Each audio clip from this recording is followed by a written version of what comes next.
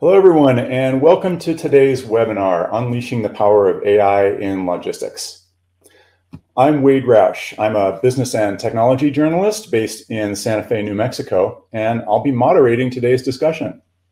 Okay, now, I'd like to walk you through our topic for today and then introduce you to our speakers. The plan is to talk about one of the areas of business and commerce that is gradually, but only gradually, being transformed by artificial intelligence in both its traditional form and its newer generative forms. Now, logistics, obviously, is all about moving things around in the real world. So often these are big and expensive things, and you need to get them to the right place urgently. That is a service that requires speed, accuracy, and repeatability. And so it's not a business where you can afford the sloppy reasoning or casual plagiarism that you've probably encountered in a lot of today's generative AI systems. And it's definitely not a realm where problems like confabulation and hallucination are okay. So it's important to remember that we're only a few years into the generative AI revolution, and it's going to take time to figure out how to deploy generative AI safely and productively in areas like logistics. Overall, though, logistics is an interesting case study because it's one of those realms of real-world business operations where mistakes and misinterpretations really aren't acceptable. So it'll be instructive to see how this next generation of AI tools gets implemented. And one area where AI is a clear boon is in modeling the physical world using real-world data and then running predictive simulations that can help with decision-making around logistics. And that is part of what our speakers are going to talk about today. So now I want to bring them on and introduce them. First, I want you to meet Lior Ron. Lior is the founder and CEO of Uber Freight, an enterprise technology company powering intelligent logistics. Over the past decade, Lior has been at the helm of some of the most exciting technological developments in logistics. Along with his team at Uber Freight, he's pioneered the application of AI and machine learning to advance transportation technology and optimize the movement of goods across one of the world's most comprehensive logistics networks with more than $18 billion in freight under management. Lior received a bachelor's and master's degrees in computer science from the Israel Institute of Technology and an MBA from Stanford. He began his career as the CTO for Israeli Army Intelligence before joining Google in 2007, where he helped to scale Google Maps from 10 million users up to 1 billion users. In 2016, Lior co-founded Otto, a self-driving truck company that was later acquired by Uber and has grown into what's now Uber Freight. Now I'd also like you to meet Chris Caplice. Chris is a senior research scientist at MIT and serves as the executive director of the MIT Center for Transportation and Logistics, where he oversees the research, education, and corporate outreach programs. Chris created and leads the MITx MicroMasters program in supply chain management, which was the first online credential ever offered at MIT. He's also the founder of the MIT Freight Lab. That's a research initiative that focuses on improving the way freight transportation is designed, procured, and managed. Outside of MIT, Chris is the chief scientist for DAT Freight and Analytics. And in that role, he pioneered the development of the Freight Market Intelligence Consortium. Chris got a PhD in transportation and logistics systems from MIT, a master's degree in civil engineering from UT Austin, and a bachelor's degree in civil engineering from the Virginia Military Institute. Okay, so Chris, Lior, it's great to have you both here. Thanks for joining us. Our plan today is I'm going to turn things over to Chris, who's going to talk a little bit about the differences between traditional and generative AI as they apply to logistics. And then Lior will walk us through some of the recent progress in generative AI. And then they'll move forward with a discussion about how AI in all of its various forms could and should be adopted in logistics and what the possibilities and the limitations are. And I may jump in with questions from time to time. About 2/3 of the way through the hour, like as I said before, we'll wrap up the formal presentation and we'll go to questions from you in the audience. Okay, so Chris or Lior, take it away, please. Great, great. So next slide, please. So artificial intelligence, you'd have to be living under a rock to not have heard this and played around with it. But what we see is it's cited by many. If you go to any conference, any technology or supply chain conference, everyone is doing AI. So it's cited by many people, understood by very few. On the left is the initial definition by the really founder of AI, John McCarthy, back in 1955. So that was over, 70 years ago almost. And it's a science and engineer of making intelligent machines. But on the right, I have Daniela Russo's definition, which is more nuanced. She's kind of the leading light here at MIT in AI. But what we see is that while AI is everywhere, it means whatever you want it to mean. It's very fuzzy. Some people say it's only this very specific methodology. Other people say it's AI if you use math, right? And so there's this wide spectrum. And so what I'd like to think about is for AI is that it's a moving target. It's not sitting still. It's aspirational, because what they considered AI 30 years ago, even 20 years ago, is not considered, cutting edge AI anymore. So it's always that thing that exceeds our grasp. And so I think it's very helpful to think in context of the different tools that we have as analysts. So next slide, please.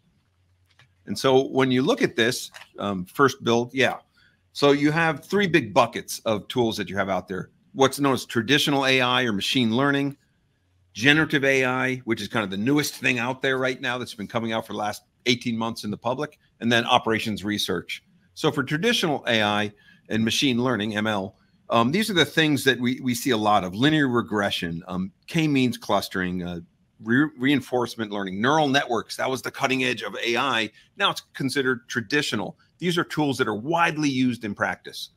Then you come to generative AI, which is the newest thing. And what these really are transformer models, things that are able to use large language models to take something in context, summarize that, and really apply some amazing techniques to generate new content or something that's between the data that they was trained on. But the final thing that's the grandfather of these tools, that's the most widely used, is OR, operations research. This is where linear programming, dynamic programming, network models, heuristics, we live off OR. And so sometimes it's forgotten in the discussion. And what I'll show in a little while, I'll show that it fits in. These are all complementary. No one's going to do everything in Gen I. No one's going to do everything in machine learning or everything in OR. They complement each other. And I'll talk about an example where you see how they interact with each other, because they all have strengths. They all have weaknesses. They have pros and cons. And so with that, I'm going to turn it over to Lior.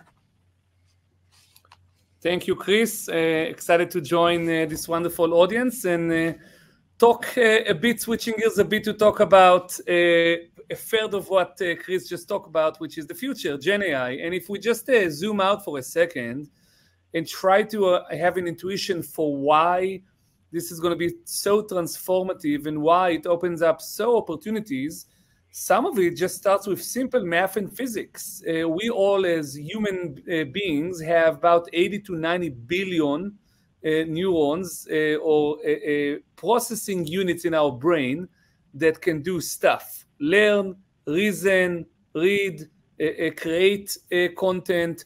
If you look at those transformers, those new machines, those large language models that are learning, and every one of those units of learning and reasoning is essentially a transformer.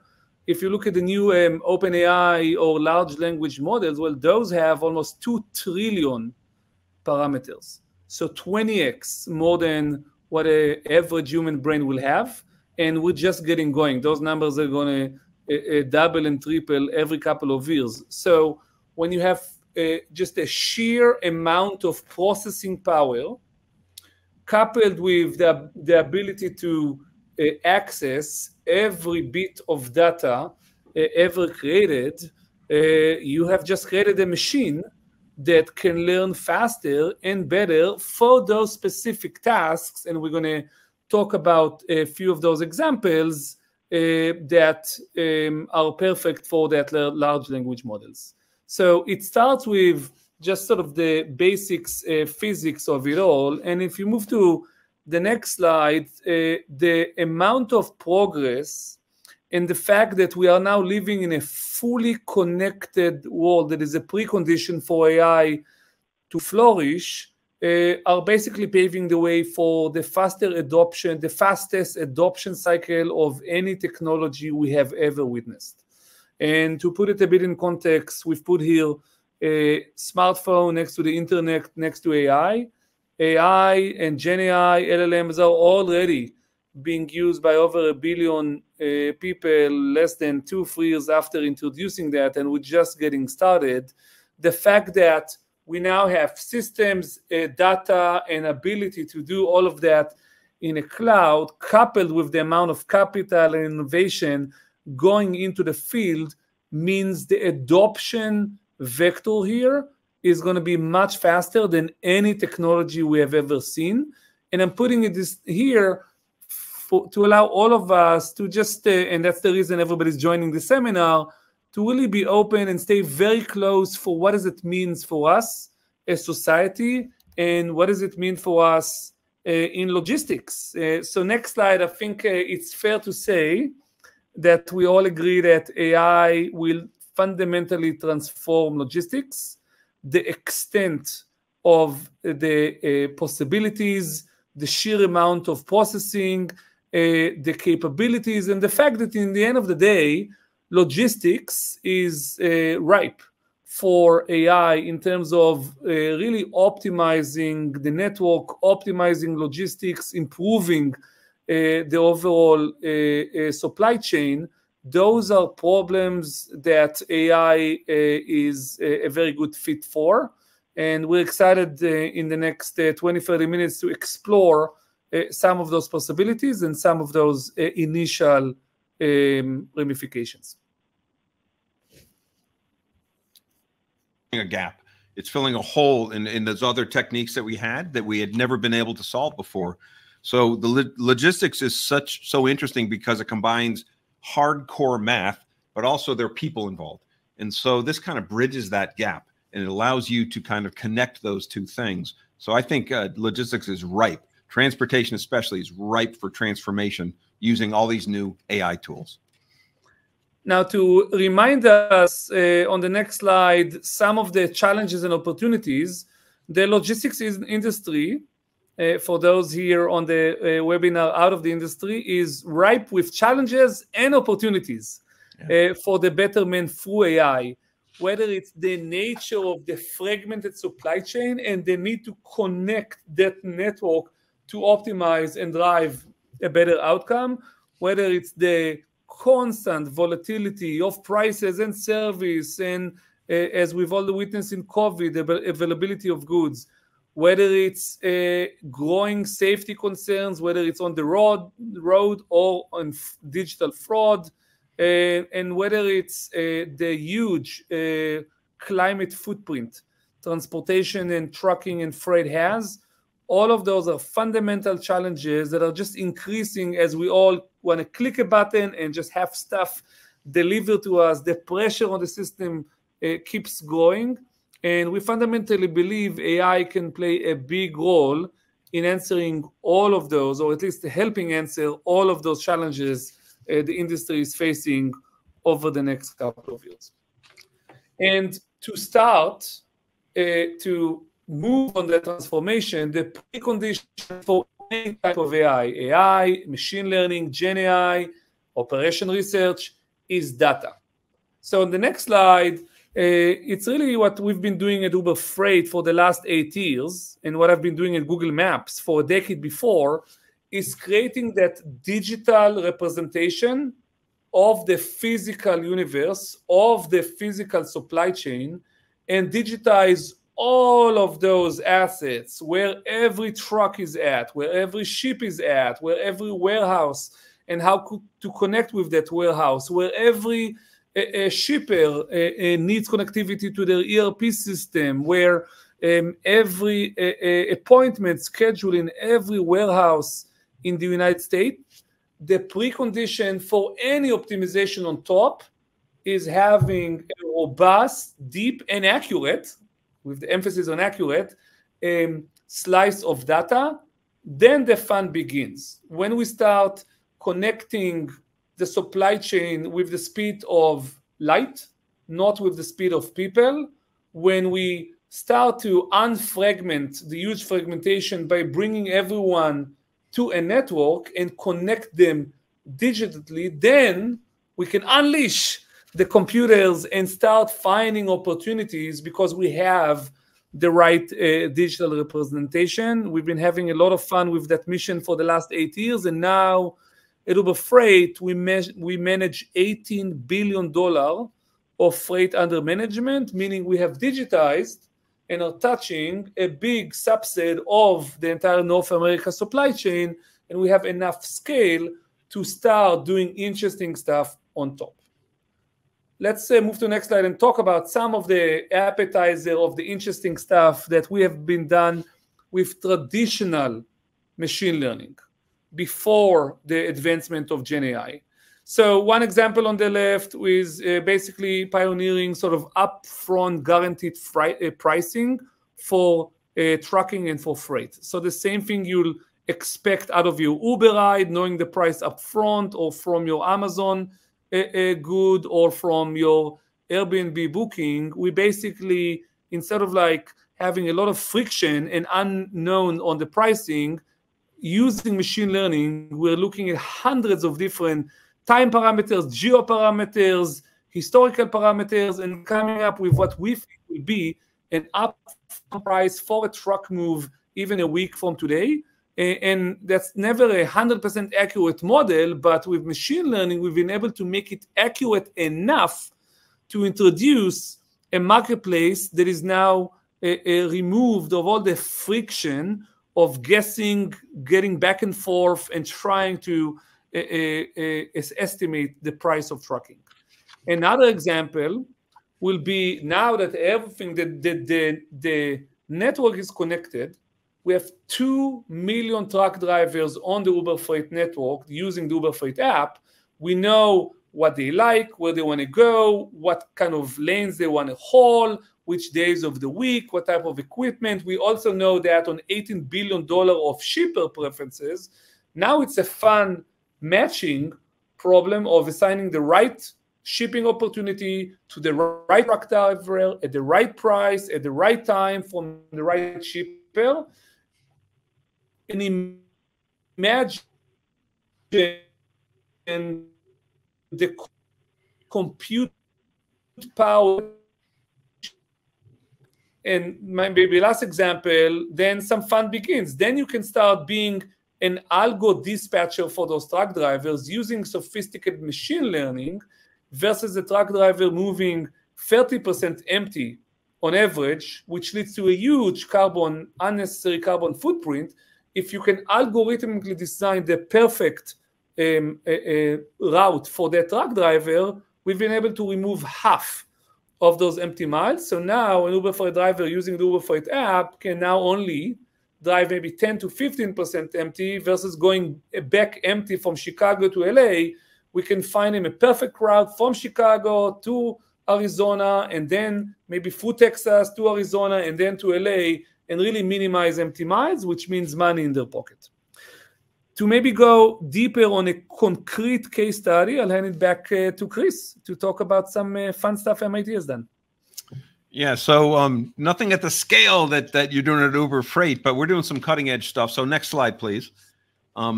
This is work based by Dr. Matthias Winkenbach, and it's actually part of his lab that's called the Integrated Logistics Systems Lab, also with his CAVE lab as well. And that's another lab up here at CTL, which is at MIT. Next slide, please. The problem I want to talk about is known as the vehicle routing problem. This is a classic problem. It's the idea is to go from one location and visit a number of stops, whether to pick up or drop off, whatever, and then come back and return home. It's called the traveling salesman problem. There's many, many flavors to it. It can be capacitated, time windows, all these different complications. But historically, you have a method, it's usually operations research, that tries to minimize the time, the cost, the distance, or some combination of those three things. And there are entire courses dedicated to this. There are disciplines dedicated to the routing problem. It's one of those easy to understand but hard to master problems. And what's interesting, though, is the difference between humans and computers. Humans are really good at seeing this intuitively. We can solve small problems faster than a computer because we can see everything all at once. Most computer applications have to go stop by detailed, and they have to step through the problem. Now, the challenge is once it gets to a certain scale, humans fail. We can't see it. So the challenge is, how do we scale this to larger problems, bigger problems? Because it's well known to be an NP hard problem, which means it gets really hard really fast as you get larger size. The other challenge is, how do you capture non-traditional goals or measures of what a good route is? Because as we all know, the data can't contain everything. You want to contain it for the model, but the model can't consider everything. It might not know that you can't park at a certain spot, but the driver knows. And so this is one of the challenges with traditional techniques, is that it can't take those things into consideration rather. The driver might know, though. So the challenge here is a classic VRP, vehicle routing problem, but there's some complications to it. Next slide, please. So what Matthias and his team has done is combined the three techniques that I talked about at the beginning, classic OR, right, which is, it really works well in a lot of situations, with some standard machine learning, and then combining that with AI. And so what we're finding is that they're complementary methods. They don't have to replace each other. And so what we see is initially that AI is taking a subordinate role, and it's more of a complementary problem. But as we advance through, we're starting to see it take more of a primary role. And eventually we'd like to see the AI take over and be able to solve larger parts of that problem. And let me give you an example of why that makes sense. So next slide, please. When you think of this, large language models, we think of grammar, we think of sentences and words, and we think of the simplest example is on your phone, where it tells you what the probability of the next word that you'll want to put in your text, for example. Well, you can think of a route, right, which is a tour of stops put together, as a sentence. And you can think of each stop as a word.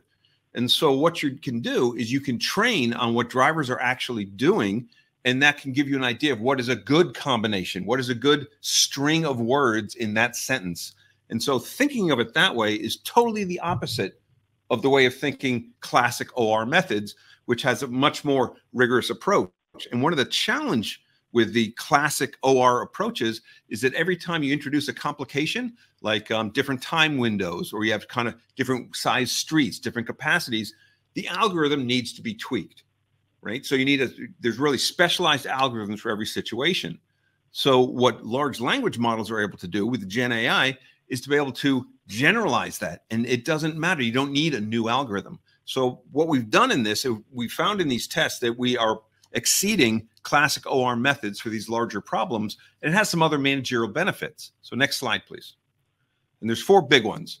The first one is that these models, you train them on data, right? And then you give it test data. And we're finding that it outperforms its training data. This is huge. This means you don't need to have a perfect set of routes that have been supervised and vetted by drivers. You can train on really bad data or the stuff you've actually been doing, and it'll outperform that.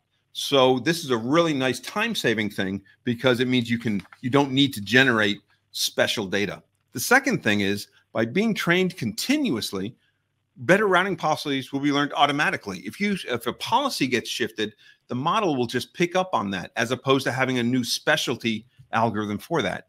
The third point, these models tend to eliminate the need for those special algorithms I was talking about, especially as you get a larger size or different characteristics. This accommodates that.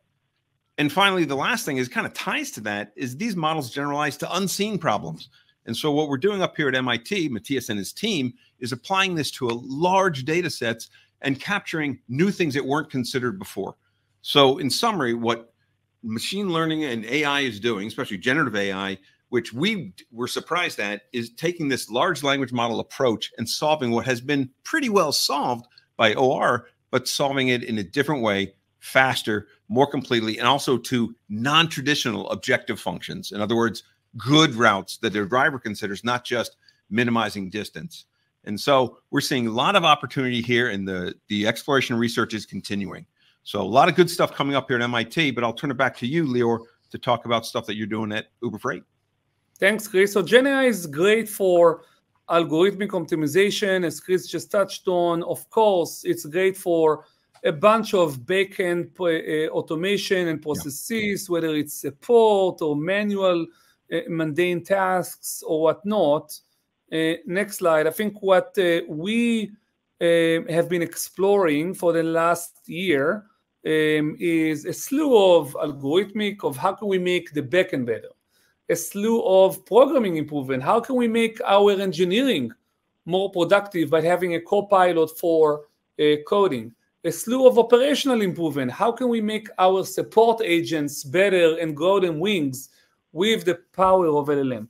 But what we think is one of the most interesting implementations and possibilities for the future is what if we take the power of LLM and Gen AI and actually hand it over to the decision makers and unleash LLM and Gen AI for supply chain professionals as a tool to essentially make better decisions on their supply chain.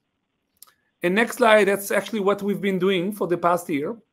We have developed something we call Insights AI, which is essentially a co-pilot for logistics, looking at all the data, all that $18 billion of freight under management. And it's specifically, if you were like, and those some of our customers, like a Nike, a Colgate, a Kellogg, a Danone, specifically looking at their data and offering those professionals the ability to understand, to query, to get instant answer on anything they want to know about their supply chain, and take a process that takes days, if not weeks, of manual labor and basically unleash that to those supply chain professionals. Next slide. I think the approach is really looking at all the data we have available in front of us, customer data, cost-I-need data, the $18 billion of TMS data I've mentioned, historical data, market rates, anything we can have access to, and develop, I would say, a logistics LLM, a large language model that fully understands the context, how those things relate to each other, and can reason on top of that and summarize that and then make it available for those decision makers. Let's see that in action. If you can move to the next slide.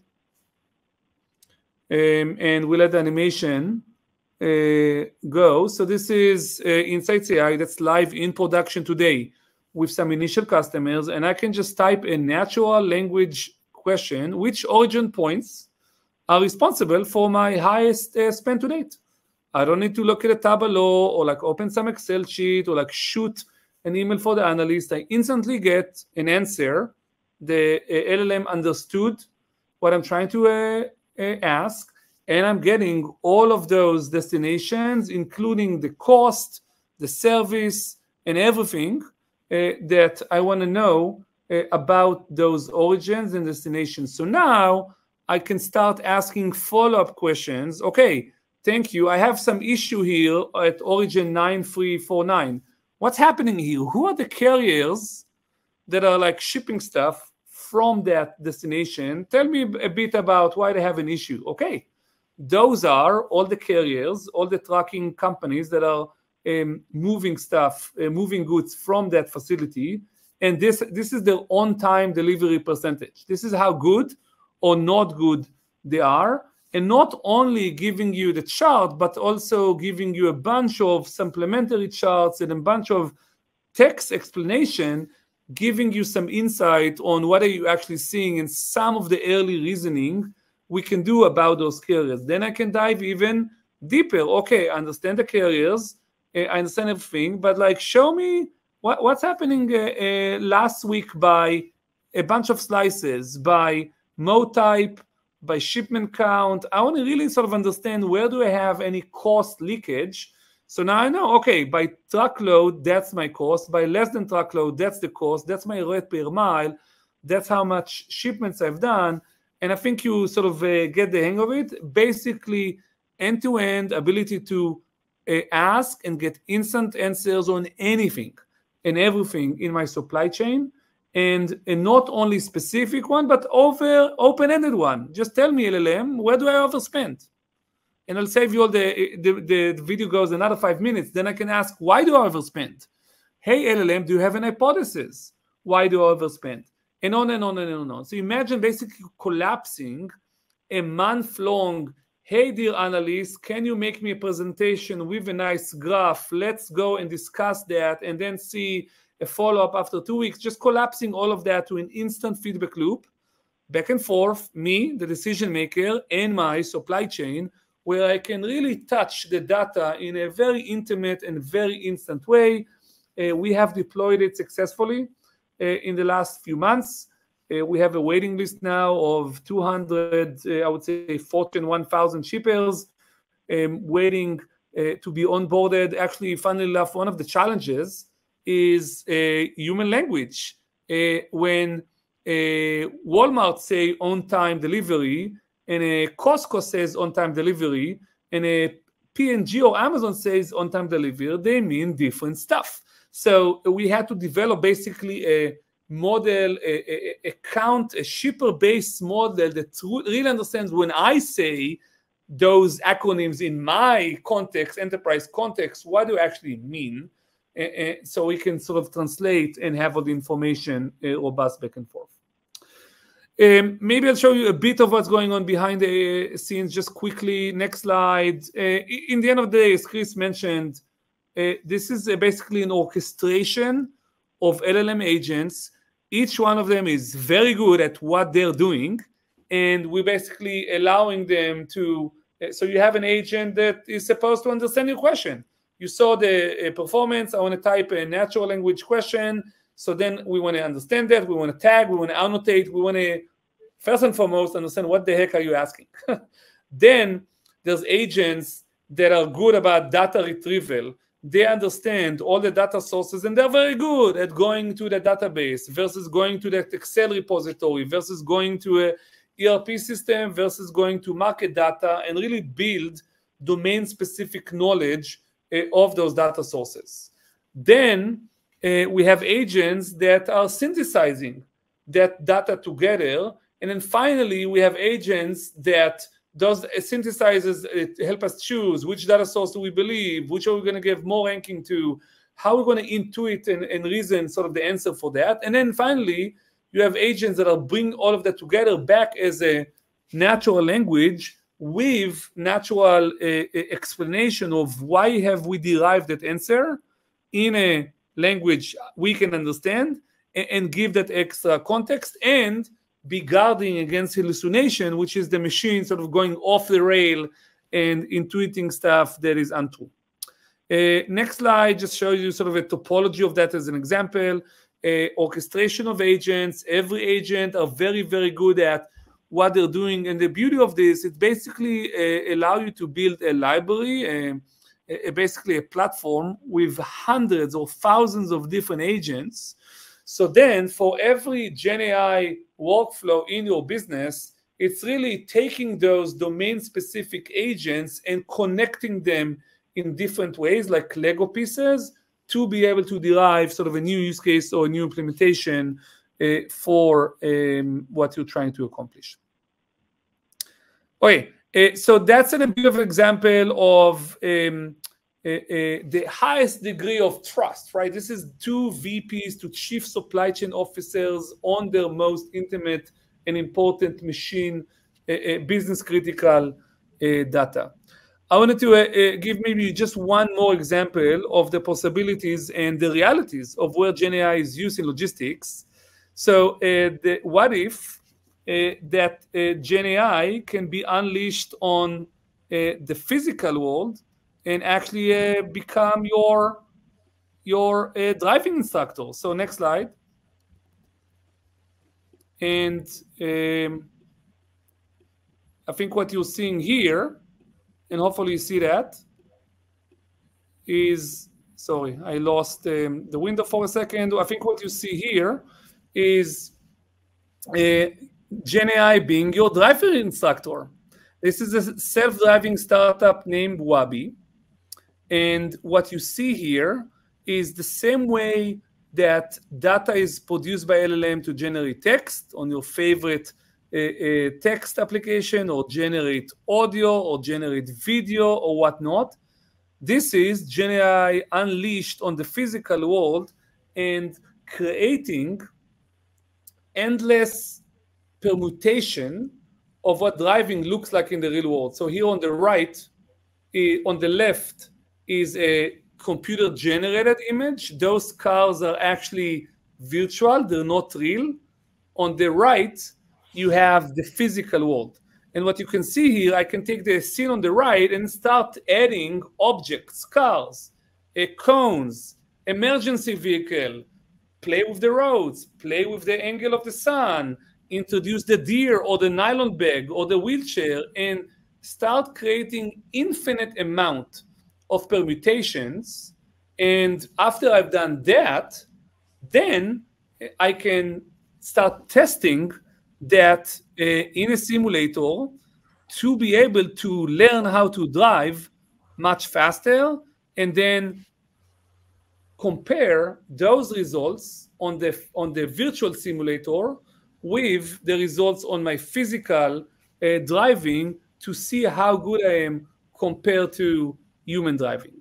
And that's an approach that allows to accelerate self-driving development by an order of 10 to 100x, because instead of driving every one of those permutations and not being able to test the long tail of instances that will be required to go to safe driverless operation, you can do that all now at scale through the machine.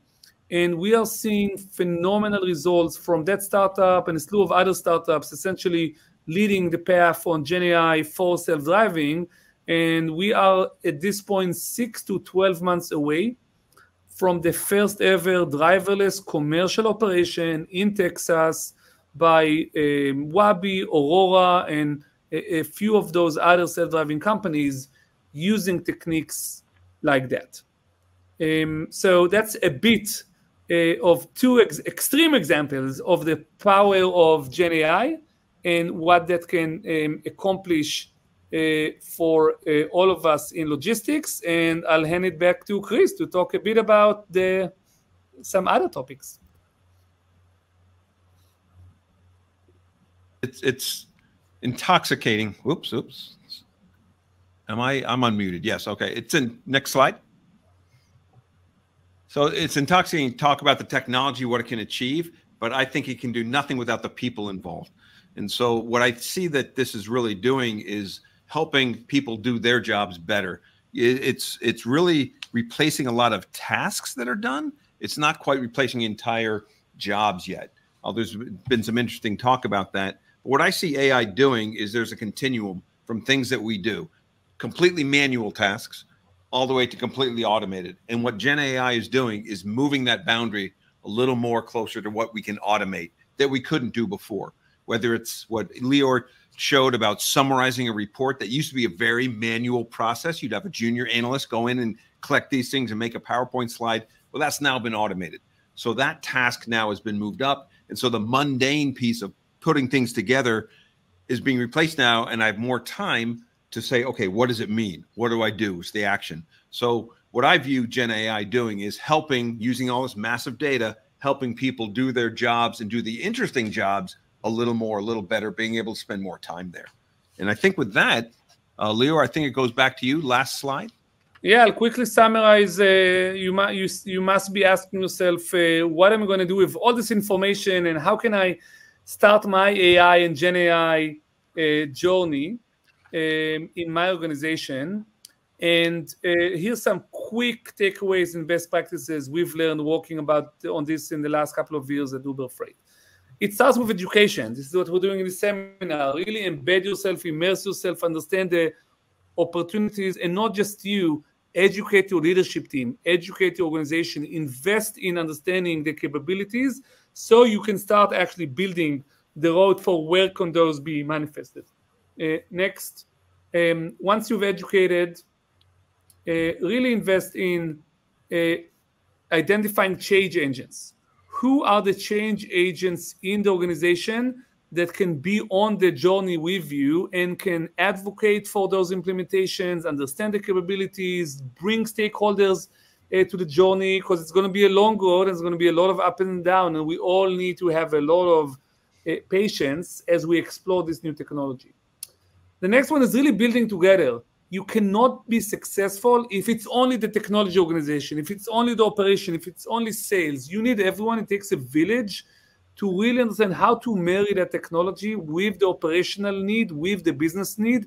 Every one of those ideas that I showed you and the 50 other Gen AI projects we're doing at Uber Freight, by definition, have a tiger team of an engineer, a product manager, a data scientist, but also an operation expert, a commercial expert, a support expert, so we can build that together versus developing stuff and throwing it over the wall and hoping it works. And the best ideas usually actually come from the business side because they actually understand what needs to be solved. And finally, in terms of last best practice, really, you need to be rapid experimentation, try stuff and fail fast because you really want to understand what works and what doesn't work, but have patience. It's going to be a long journey. We have been on a path of, like, we had a hackathon, combining those teams.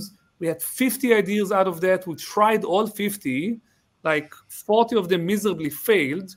10 kind of succeeded with a bunch of ups and downs. You need to have patience, and that patience allow you to really achieve that in the end.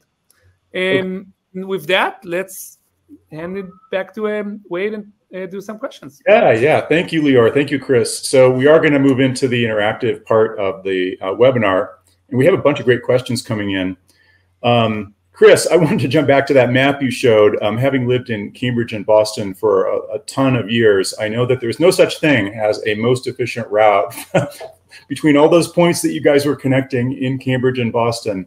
But I'm glad to hear that generative AI is creating a computationally plausible way to solve these problems that doesn't blow up on you.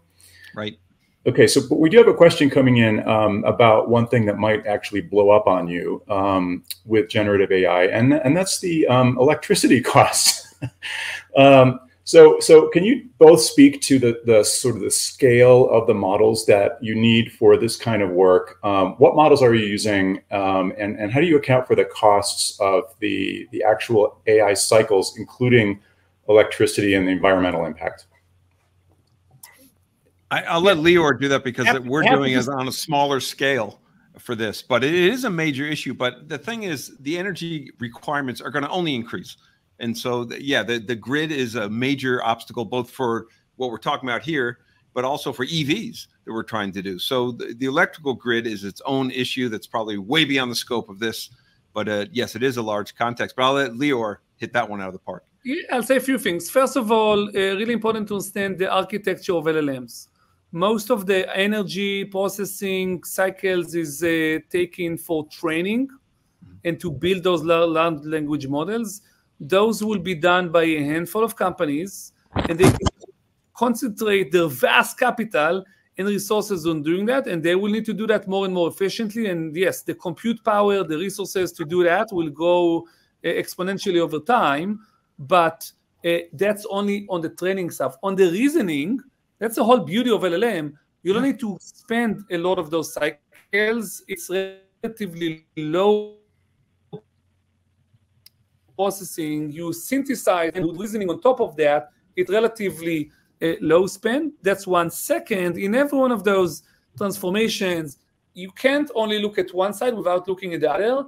On one end, you are spending a compute cycles to train a little on the other, and you are saving a lot of other back office processes, other compute resources, making the whole system more optimized.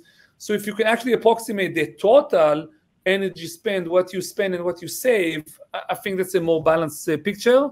The last thing I would say on cost weight is initially, I think the experimentation is done with relatively a loose model of cost. I think you really want to understand the product market fit and where those things are best. And then you have a lot of time to optimize your cost at scale. And that's what we're doing now. We've done rapid iteration, got something we think is working, and now the team is optimize the heck out of that cost-wise so we can actually scale that. That's all that I would say. Okay. And the efficiency of LLMs have dramatically, even over the last 18 months, have gotten much more efficient because, as Lior said, that's the focus now, is to make it more efficient. So I think it's a short-term growing pain problem. Right. We can't stay on this trajectory much longer. It's just not plausible. in terms of energy cost. All right, we have a question about sort of the pace of adoption of generative AI in logistics. So it sounded to me, Lior, as if the current right now applications of generative AI have to do with back office functions, to put it bluntly. Like how do you query your data analytics system in a more natural language kind of way? And that's 1, 2, or 3 steps removed from actual sort of like self-driving type applications, which seem like they are still, as you said, maybe 6 to 12 months away from implementation. And so how do you think about sort of managing the risks of implementation as you get closer to real world applications of generative AI? And, you know, you want to be sure you're guarding against questions like biased data or security or fraud, those kinds of things. Like, what's the right pace to roll these things out in when the rubber literally meets the road? Look, like every new technology, this is going to be, I think, a society-changing technology. As such, I don't think you can slow down the pace of experimentation, capital, and use case exploration coming out of that. And as always, in every technology transformation, there's going to be the people that have invest and do the foresight and will create some advantage, and folks that will be left somewhat behind. Now, that being said, I think it's important to talk about 2 different use cases. One, and that's the primary one today, regardless if it's back office or front office, we, the people, are still in the center. The technology augments us, allows us to grow wings. It's bicycle for the mind. We can be more efficient, more effective. We can improve our quality of decisioning, but we are still making those decisions. And as such, I think this is all pure goodness and relatively low risk. You still have a human in the loop, and that human is looking at a bunch of crappy data today to make a bunch of crappy decisions. So in the future, they will look in less crappy data to make less crappy decisions. I think as long as you have a human in the loop with the proper training, with the proper context setting, with explaining the issues and the limitations behind the technology, with responsible development, I think that's sort of in a relatively straight way. The other type of use case is self-driving, as an example, where you do take the human out of the loop. Or, I mean, Chris mentioned machine learning optimization, where, yeah, the algo is like just like unleashed, and like you don't have a person in between. On that, you need to, like any other technology, pass through rigorous testing. For the algo stuff, we do an algo change on automatic pricing. We have like 2 months of A/B testing on like 15 different experiments to validate the quality of that change. For self-driving, all of those self-driving companies need to pass a publicly peer-reviewed safety case that shows, without any doubt, almost mathematically proven, that the technology is safer than the average or even some of the best human driving, and need to pass through all the sort of right regulatory scrutiny as well. So I think it's important to understand if it's human in the loop or not human in the loop, and have the proper checks and balances for both. I think every organization that we work with hundreds of companies up here is trying this, and they're doing it like every new technology. You pilot first, right? You're doing a bunch of pilots. Some work, some don't. Lior mentioned 50 different things that come out of a hackathon. But then when you're implementing in the back office is so much safer, right? It's less risk, right? Until you put it into customer faces. So I think it's following the same path that every other new technology is being piloted on. There's a lot more initiative here on it because it's so easy to start the process, and there's such a demand for it from top down to do something in generative AI. But I think it's following the same path as most other new technology adoptions.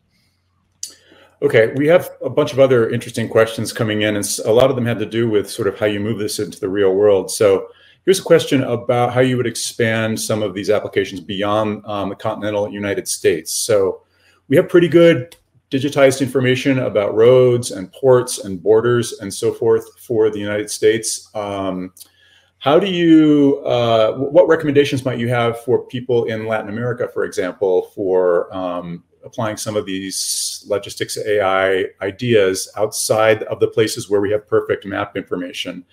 And related to that, we also have a question about, can you actually kind of account in advance for some of the real world hazards, risks, situations that people might run into along an actual route.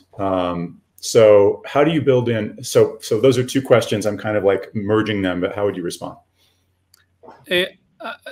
All of those approaches are generalizable across geo, across domain. There's nothing here country specific.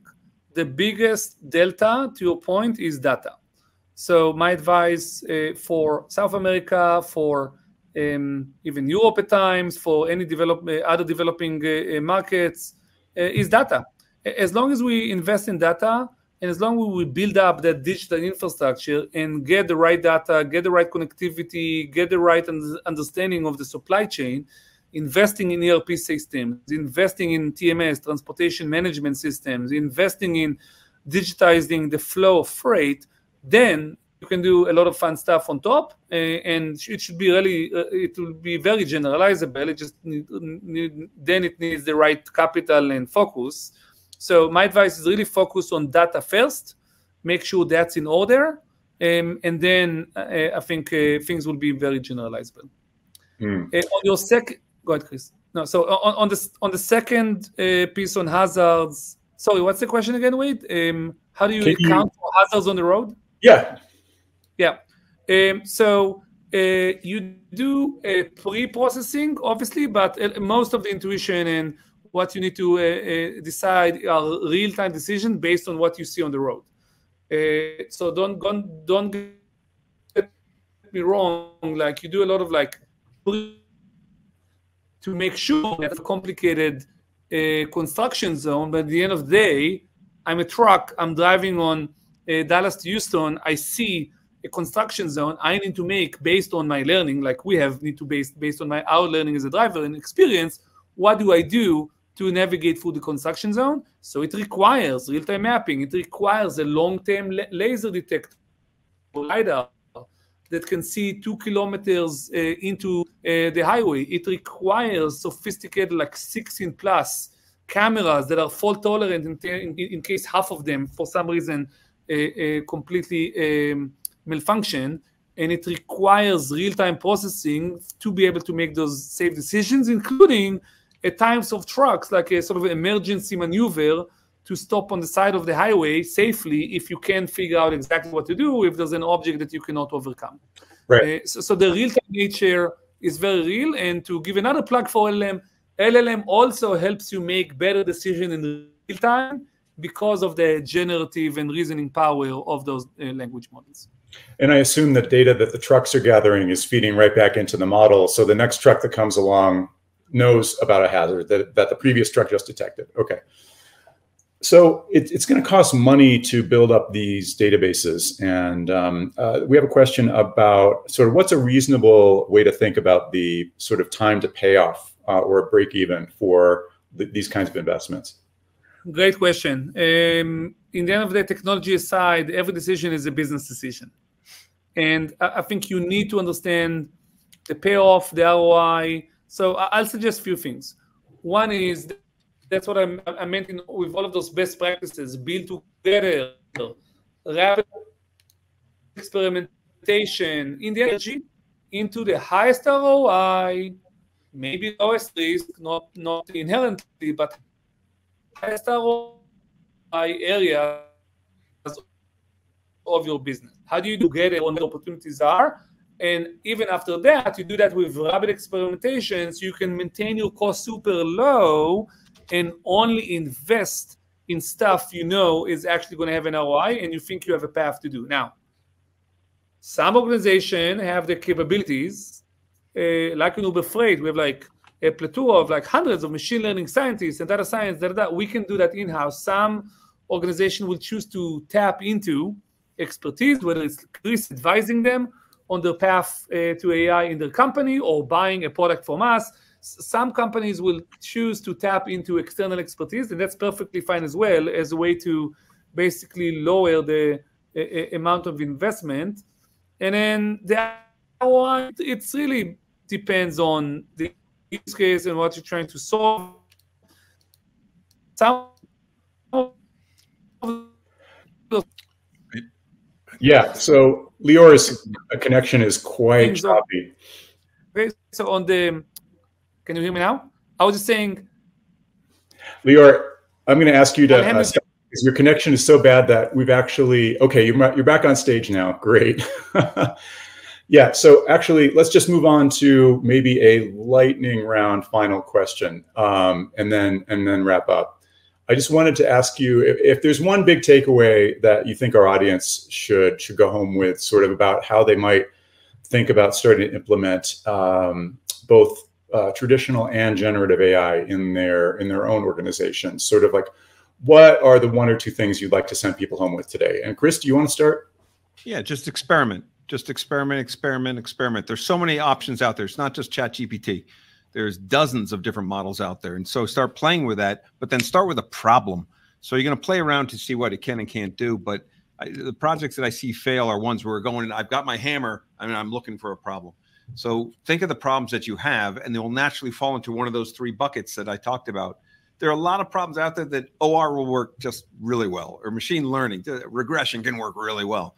But those things in the middle, that they, start experimenting with Gen AI. Get your people used to experimenting and getting to understand it. That's my big takeaway. Is there any organizations that's too small to start thinking about this, or do you have to be a certain size before it starts to make sense to implement this? You have to have at least one employee yourself, right? I mean, this is, in fact, the benefit, in my opinion, is going to accrue to the smaller organizations. Just like if you look at general IQ, AI is going to probably improve the lower IQ people to come up further than the higher IQ because there's less room to go. So a bigger company can put more resources on it. AI is such a huge Goliath to have it in your back pocket. It'll really help a smaller organization much more than a large organization, in my opinion. Okay, thank you. So Chris, thanks. And I apologize to the audience for the technical problems we were having with Lior's connection. But we had him for most of the hour, so that was great. Yeah. Okay, thanks again to Chris and Lior. Thank you to our audience today for your attention and for all these great questions. I wish I could have gotten to more of them, but we're just about out of time here. And that's it. I want to thank today's content sponsor, Uber Freight, for making today's webinar possible. Thank you, everyone. It's been a pleasure talking with our guests, and have a great day. So everybody take care.